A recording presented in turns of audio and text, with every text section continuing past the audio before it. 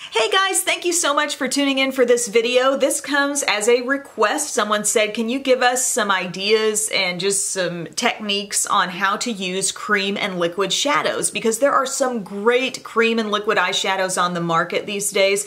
How do you work them into a look? And so that's what I really want to show you in this video. It's going to be a pretty easy, basic tutorial. And then at the end, I want to give you a few recommendations of some cream and liquid shadows that work really well. And in terms of working well, I think there are two big factors here. You want it to be pigmented, beautiful shade selection, but also you want something that's going to set and be super long wearing. There are plenty of cream shadows that have come out over the years that have not been that way, but then more recently, I think so many brands are putting things out where, you swatch them once on your hand, you rub over them, they go nowhere. That's a more common thing that you can actually find throughout the drugstore these days too. But if you're working with that kind of a shadow, this look can be very easy to achieve. So I'll be showing you how to use your powder shadows to get like a really blended, nice softness in your crease, and then two ways to work in your cream shadows. And I think you could think of what I'm doing in this video sort of as a template. Definitely plug in any shades you want, different products that you like, but maybe this will end up being kind of a go-to strategy when you're working with these kinds of cream shadows. And if you're just sitting here thinking, why creams? Why can't I just use my powders? Powders are great all around as well, and I use a lot of powder shadows. But a couple of great advantages to using creams is that if you've got the right ones, they can be so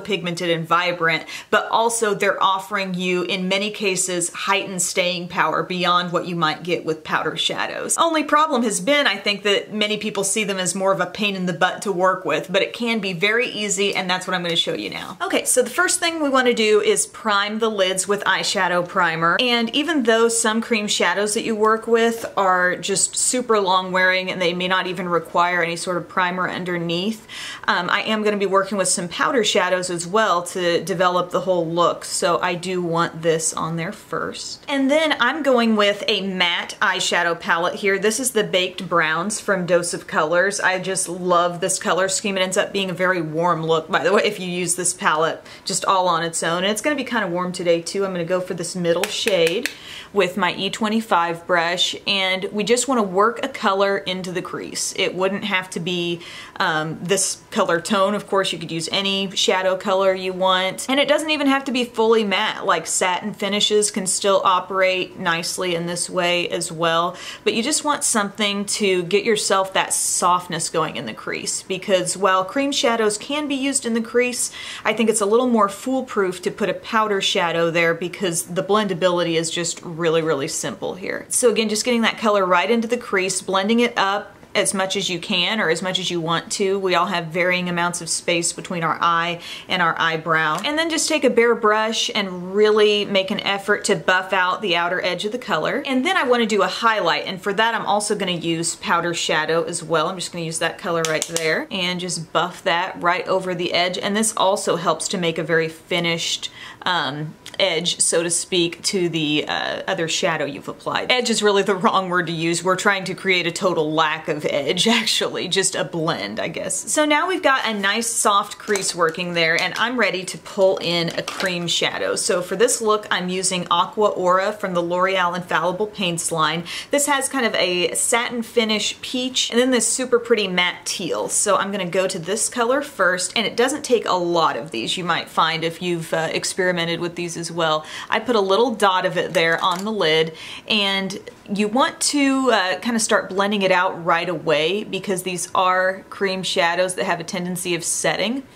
So just take advantage of the fact that it's been freshly applied, it's nice and creamy, and just blend it all across the lid. This is my Real Techniques shading brush, and I think it works great with cream shadows. And if you want to build up the color just a little bit more, add a couple more dots, but just go little by little. Don't overwhelm your lid with a ton of product because odds are it just doesn't need that much. So that shade is now all over the lids, and because the staying power with these is so good, I'm not going to be worried about that fading off or smudging away. This is a great strategy for locked in staying power. Then what I want to do is take that same brush that I used for the crease color. I'm not going to add any more product to it, but I am just going to blend over my crease a little bit, and I think this just softens that line between the lid shadow and what's already been applied to the crease. Now if you want a really distinct cut crease, don't go back and do this. I mean, you could definitely use these cream shadows to create that very defined line between your crease and your lid,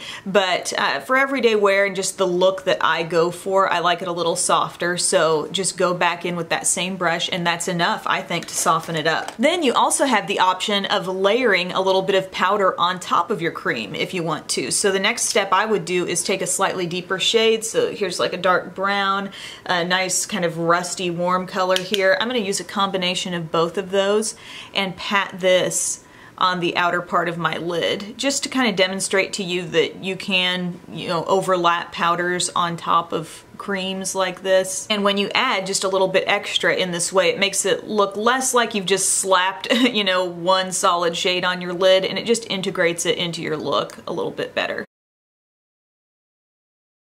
Next, since this is a look where I'm going to be using a liner on my upper lash line, I'm going to go ahead and do that now before I move on to the lower lash line. This is my Jordana Color Envy in Black Envy. Now also, because I got very little sleep last night, I'm going to brighten my lower inner rim with my Wet n Wild Ultimate Brow Highlighter. This really perks up that area nicely. And then the second sort of cream shadow strategy that I want to demo today is using it as a pop on the lower lash line. You could also use some of these cream shadows that have a very kind of liquidy quality to them, easily as liner across the upper lash line too, but just basic lower lash line pop. I like to take out this wand applicator, or picture yourself dabbing into a little pot if that's the style of cream shadow you're using. But I just get a little bit of this on an angled brush, and you will find this transfers so easily. You feel like you're working with just the perfect consistency of product here, because it's not even as stiff as some gel liners are, but it's not as liquidy as a straight up liquid liner. This is such a nice consistency to work with. And you just apply it straight to the lower lash line. The intensity is there, so I don't feel like I need to add powder for that reason, but I also don't feel the need to layer powder on top of this for staying power either, because it's going to be very locked in and long wearing just as is. And I'm using very little product. It's literally just dabbing a tiny bit off of that wand, and boom, you've got this really pretty pronounced lower lash line. I love that. So next, just to finish the look, you're going to curl your lashes, apply mascara top and bottom, add a little false lash if you want to, and that's the look. Finished look, something I'm very happy with. I think it looks really nice just in terms of blending and the way everything comes together, but it's also nice to go into your day knowing that you've got something that has a staying power that can take you, into nighttime if it needs to.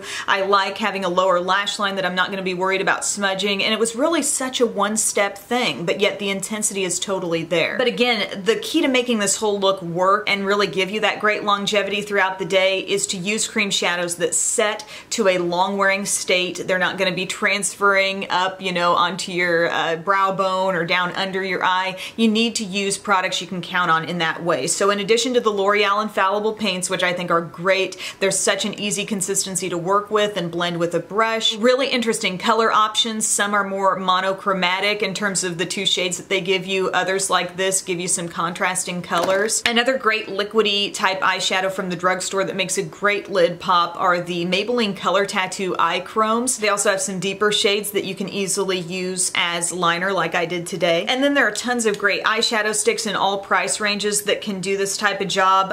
Jordana Made to Last Shadow Sticks. The Milani Shadow Eyes are another great creamy option. I love the Mally Evercolor Shadow Sticks, or Shadow Stick Extras as they might be called now. There are some gorgeous neutral kind of shimmery tones in that line. The Balm makes some great shadow sticks called Batter Up. Also the Laura Mercier Caviar Sticks, which are now not only in shimmery finishes but also mattes. Those can be fun to work with. And there's even more than what I've just named there, but hopefully that gives you some ideas of the kinds of things that I'm talking about. Shadow sticks that truly set, cannot be smudged away. And yeah, I hope this was helpful, you guys. And if you've got other like little tips and tricks, maybe things that I've mentioned briefly in videos, but you'd like me to go more in depth on exactly how to do it. You guys know I'm not calling myself some super expert here, but you do enough makeup application, you do come away with some tips and tricks here and there that I think are worth sharing. So thank you again for your time, and I will see you soon. Bye.